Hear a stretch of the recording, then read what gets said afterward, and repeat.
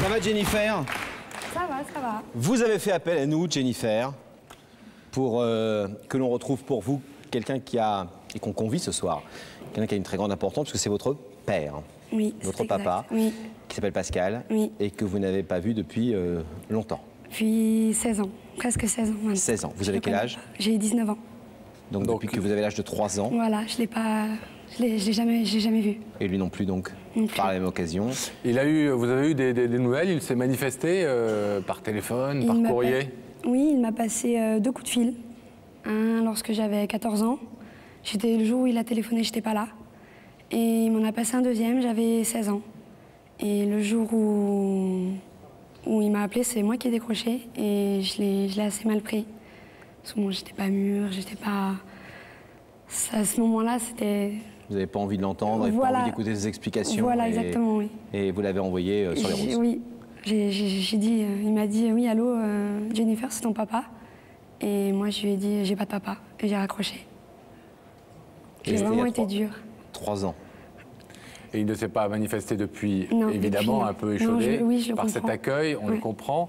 Et vous, aujourd'hui, c'est vous qui faites la démarche inverse parce que vous avez mûri. On va voir un peu avec vous dans quelques instants comment tout ça s'est passé dans votre tête et dans votre cœur et comment aujourd'hui vous êtes très désireuse de le rencontrer. Mais avant ça, pour mieux comprendre votre histoire et comment vous avez grandi loin de ce papa, depuis l'âge de 3 ans, eh bien, on va la raconter, votre histoire, en images. Prenez un homme, prenez une femme, ajoutez beaucoup d'amour, laissez reposer 9 mois, et voilà la belle histoire. Portrait d'une fille dans les bras d'un père, c'est Pascal, c'est Jennifer. On sourit, on s'amuse, on aimerait que cela dure. Mais pourquoi faut-il que les bleus au cœur des parents blessent parfois si vite? Jennifer a 3 ans quand papa et maman se séparent. Papa, 2 syllabes, une poignée de mois ensemble pour y croire et 15 ans seul pour en douter.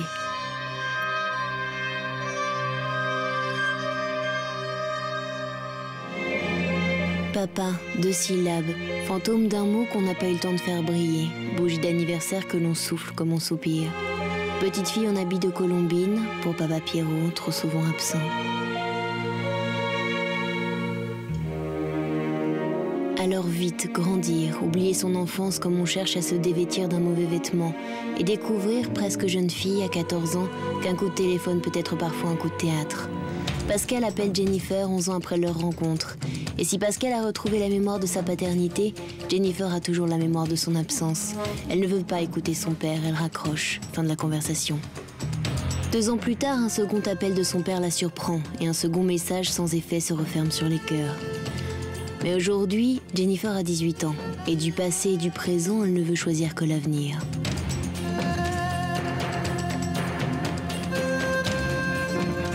Elle veut revoir son père comme on découvre une nouvelle vie. Vivre ensemble loin des rancœurs, vivre ensemble enfin à la bonne hauteur. À hauteur de fille, à hauteur de père. Comment Pascal va-t-il réagir? Ça va, Jennifer? Ça va, oui. Bon. Excusez-moi. Ah, non, vous êtes tout excusé. Tout va bien. Comment vous expliquez que à 3 ans, comme ça, votre père et votre maman sont séparés, et comme ça arrive souvent, les divorces, et que votre père n'ait pas souhaité vous avoir, ne vous ait pas vu, qu'il n'y ait pas eu un jugement qui permette de le voir, que vous le voyez, etc. Quelle est votre explication aujourd'hui? Déjà, je pense que la séparation entre mes parents s'est déjà très très mal passée. Et je pense qu'après, je sais pas ce qui s'est passé dans sa tête à lui. Donc, Votre maman vous donne pas d'explication par rapport à ça? Non. Elle non plus, elle ne sait pas pourquoi est-ce qu'il s'est jamais manifesté pour... Vous en parlez avec elle souvent? Vous en avez beaucoup parlé? Oui, souvent, on en a beaucoup parlé, oui. Votre maman refait sa vie? Oui. Donc vous avez quand même une famille, etc. Oui, oui. Les photos que vous nous avez confiées pour faire ce reportage, on voit votre papa en photo. C'est le seul souvenir que vous avez de lui en réalité, ces photos. C'est l'unique photo que j'ai de mon père. Et c'est les photos que vous avez souvent regardées? Justement, cette photo, il n'y a pas longtemps que je l'ai vue. Je l'ai vue il y a 1 mois. Pourquoi? C'était la sœur de ma mère qui l'avait. Et je ne savais pas du tout qu'il y avait quelqu'un qui avait dans ma famille qui avait une photo de mon père. Donc vous n'aviez jamais vu votre père de votre vie? Jamais. Et alors? Ça m'a fait un choc. J'étais heureuse parce que j'avais jamais vu mon père. Je savais même pas à quoi il ressemblait. Donc ça m'avait vraiment touchée. Pas de nouvelles, ça, vous ne savez pas où il habite? Non, je sais pas du tout où il est, non. Et quand vous nous avez contactés, vous nous avez demandé de le retrouver. Voilà, parce que moi, avec mes propres démarches, j'arrivais pas à le retrouver. Donc on l'a retrouvé, Pascal, joli prénom, et Daphné est allée lui porter votre invitation. Regardez. Me voici aujourd'hui en Haute-Marne, à Chaumont, une jolie ville qui a la chance d'être entourée de forêts. Entre son viaduc de 600 mètres et son lavoir d'Ambuez, il y a beaucoup de choses à voir du côté de Chaumont. Mais moi, je suis venue voir Pascal. Mais non, pas notre Pascal, qui est toujours sur le plateau et qui d'ailleurs n'ouvre jamais le rideau. Mais le Pascal de Jennifer, à qui je vais remettre tout de suite cette invitation. On y va. Ça y est, je suis arrivée. J'ai rendez-vous avec Pascal juste ici.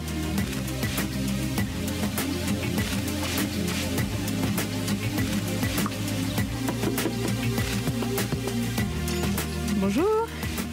Vous êtes Pascal? Oui. Bonjour, je suis Daphné de l'émission Il y a que la vérité qui compte. J'espère que je ne vous dérange pas.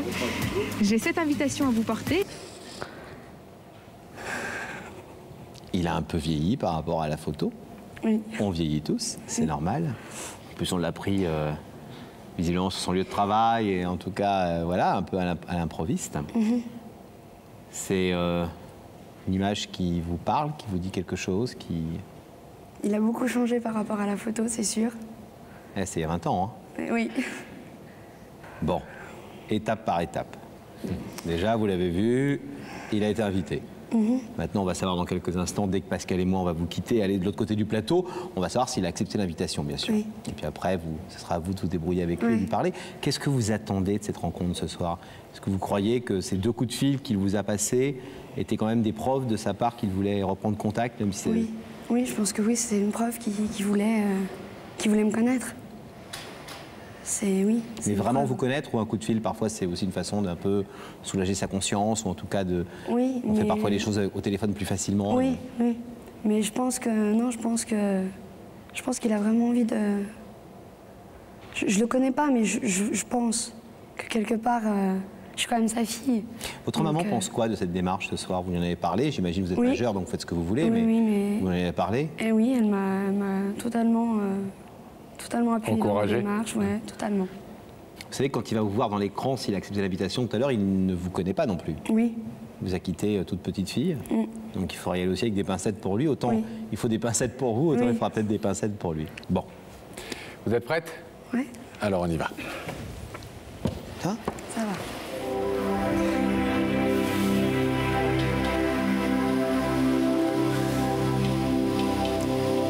Est-ce que Pascal est aux côtés de Daphné? Oui, je suis avec Pascal. Bonsoir Pascal. Bonjour Daphné. Qui a une devise qui est « Il y a que la vérité qui compte », ça tombe très bien. Et qui a une vocation à côté de laquelle il est un petit peu passé, c'est humoriste quand même. Parce que vous verrez que Pascal est très drôle. Il nous fait pleurer. Ah, les Pascal sont drôles. Les Pascal sont Le Pascal a mangé un clown le matin. Moins que les Laurent, mais... Oh, ils sont mignons. En tout cas, Pascal, je vais vous proposer que nous séparions maintenant. Je vais vous demander de vous lever, de suivre Sam, et la vérité est au bout du couloir. Merci beaucoup. Au revoir Daphné. Au revoir.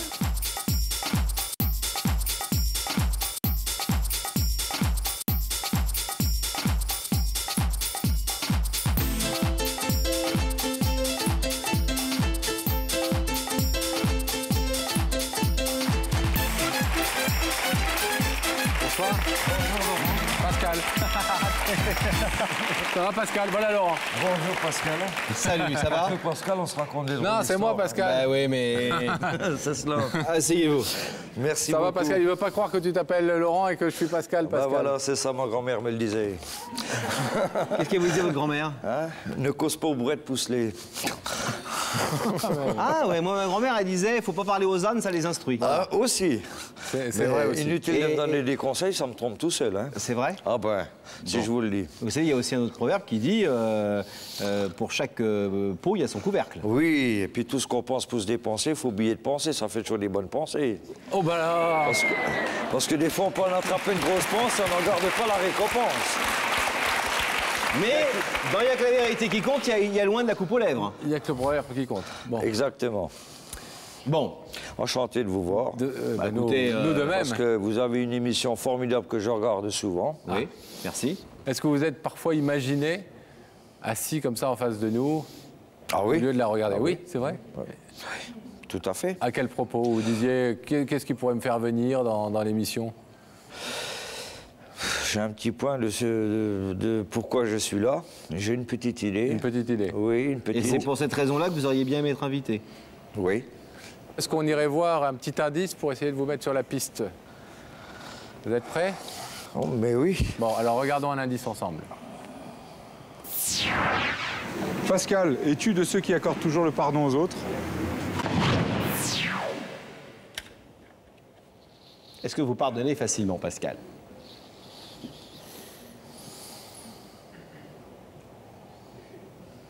Oui, je pense, oui. Oui. Oui. Le mot pardon est un mot important pour vous? Est-ce que vous voulez un indice musical? Vous qui aimez la musique. Ah. On écoute. Gabriel Coteau, s'il vous plaît.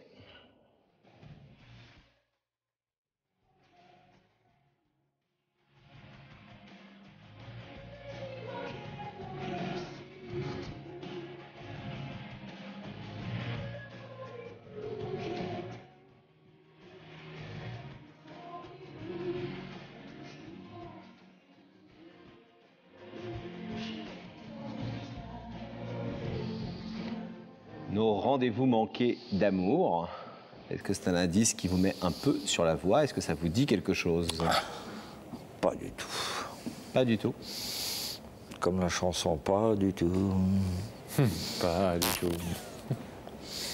Aucune inquiétude. Il arrive très souvent que nos indices ne mettent pas du tout sur la voie les gens. Je me demande même si parfois c'est pas un peu fait exprès par notre équipe. J'ai pris le train, il était sous le rail, mais là, je suis à côté. Là. Bon. Ah, vous aviez un train qui allait sur des rails précises, et là, avec ce que vous entendez, c'est d'autres rails. Oui, mais là, je ne suis pas dessus. Là. Non. Ah oui. Est-ce qu'on n'irait pas allumer les écrans? Tout simplement. Bah, pourquoi pas? Vous êtes d'accord? Bah, bien sûr. On va faire découvrir à Pascal le visage de la personne qu'il a invitée ce soir.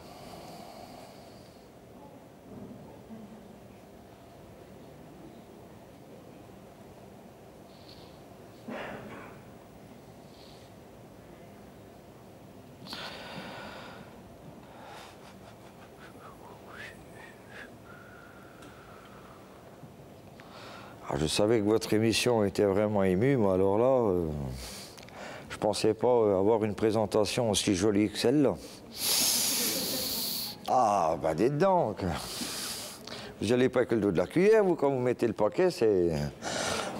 Boum! Hein? C'est pas à côté, là, c'est en plein dedans, hein? Nous, vous savez, on est simplement les intermédiaires, les messagers. Je m'en suis aperçu déjà depuis 3 ans hein, que vous faites l'émission. Hein. J'espère bien. Ah, bah, vous faites pas semblant. Hein. C'est très sérieux même. Est-ce que vous savez qui est cette jolie jeune femme? Jeune femme ou plutôt jeune fille? Femme. Femme À des 18, années 80. est-ce qu'à 18 ans, on est encore une jeune fille, déjà une jeune femme? On est déjà une jeune femme. Alors c'est une jeune femme. Voilà. Moi je pense que... J'ai un petit doute. Je peux le dire? Ah ben, c'est vous qui êtes... Vous êtes chez vous. Je pense que c'est ma fille. Jennifer. Allez, dis-moi tout, dis-moi qui tu es, je te dirai qui je suis. Merci beaucoup.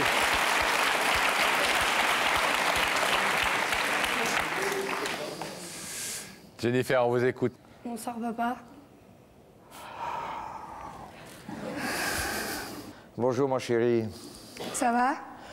Bah, pour aller, ça va toujours. Il y a des fois, c'est pour revenir. Hein. Faut pas se marcher sur les lacets. Hein. Je te le dis. Hein.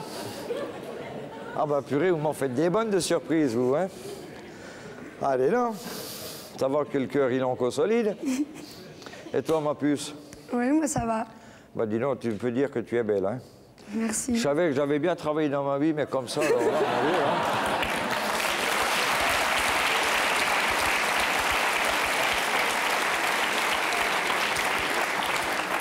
Il n'y a que la vérité qui compte, et là, c'est en plein cœur de ta jeunesse, là. Hein. Alors, est-ce que vous voulez écouter ce que Jennifer a venu vous dire? Comment? oui, parce que là, Est-ce que vous voulez la laisser un petit peu parler et écouter ce qu'elle est venue vous dire? Oui, parce que là, je suis parti, il faut un peu me stopper. Hein. Jennifer, allez, c'est à vous. Vous en étiez à bonsoir papa, ce qui en soi est tout un discours déjà. Bonsoir déjà. Si je t'ai fait venir là, c'est déjà pour renouer des liens. Les liens d'un père et d'une fille, les liens que j'ai pas eus pendant toutes ces années. Et déjà, je voudrais aussi m'excuser quand tu m'as appelée. Je devais avoir à peu près 16 ans. Ne t'excuse pas, Jennifer, ce sont les choses de la vie qui sont comme ça. C'est du passé. Oui, mais bon, je l'ai mal pris, parce que bon, j'étais pas... J'ai été choquée de ton appel, en fait. J'ai très bien compris tout ça depuis longtemps. Et... On fait tous des erreurs, parfois. Oui, c'est sûr. Mais je voudrais renouer les liens, parce que j'avais pas de père. C'est très gentil à toi. Mon papa, c'est toi. J'ai toujours pensé à toi depuis très très longtemps. Et toi, je suis toujours là. Et je resterai toujours là, auprès de toi, s'il le faut. Il n'y a pas de problème. Alors que tu veux, quand tu veux, je suis libre.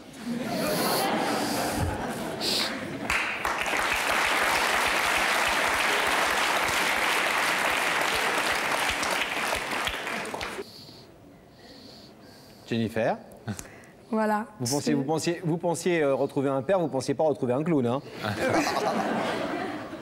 Vous n'allez pas vous ennuyer? Oui, c'est ce que je vois. Au moins. Parce qu'il y a des pères un peu chiants, un peu comme ça, un peu sérieux, un peu lui, non pas du tout. Lui, il est plutôt dans la catégorie des pères qui font rigoler. Pascal, avant de vous demander votre décision, dont on a déjà à peu près compris la teneur, Laurent, on sent bien que vous êtes... on sent bien que vous cachez un peu d'émotion bien sûr. derrière beaucoup de facondes comme ça.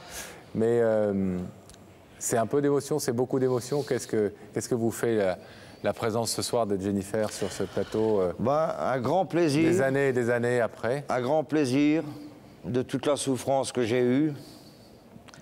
Et qu'aujourd'hui, je suis très heureux de la retrouver. On parlait de souffrance, vous voulez parler de cette époque-là? À l'époque-là, oui, j'ai terriblement souffert. Il s'est passé des choses que ça a été vraiment horrible pour moi. J'ai remonté la pente et puis j'ai pensé beaucoup à elle, en me disant qu'un jour, on se retrouverait un jour par hasard. Par hasard ou par la volonté d'une jeune fille, jeune femme qui a aujourd'hui décidé de faire le premier pas vers vous. La dernière fois que vous l'avez pris dans vos bras, c'était... Vous vous souvenez quel âge elle avait? Ouh là là, elle avait environ 5 ans. Si je ne me trompe pas, Jennifer, tu en as 19. Oui. Ton anniversaire, c'était le 16 mars. 17. 17 mars, pardon, 17 mars. Ça fait quelques années. Eh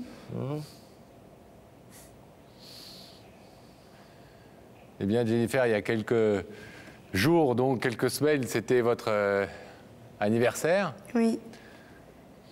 C'est un beau cadeau que la vie vous fait à tous les deux, je pense. C'est ce dont on a l'impression. On va donc demander à Pascal de se lever, s'il vous plaît, ici. On a cru comprendre, mais je veux l'entendre de votre bouche, que vous étiez d'accord pour ouvrir ce rideau qui vous sépare encore pour quelques secondes de votre fille. Depuis des années. Depuis des années. Depuis des années. Ce soir, il s'ouvre enfin. Pascal, vous pouvez rejoindre Jennifer de l'autre côté du plateau.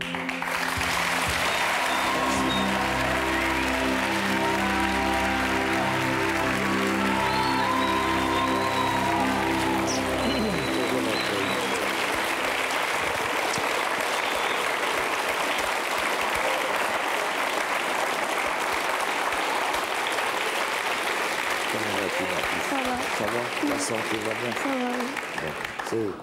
C'est ça qui compte. Et là, il ne faut pas oublier, il faut le dire, il n'y a que la vérité qui compte. Là. Bon, Jennifer et Pascal, vous avez plein de choses à vous dire.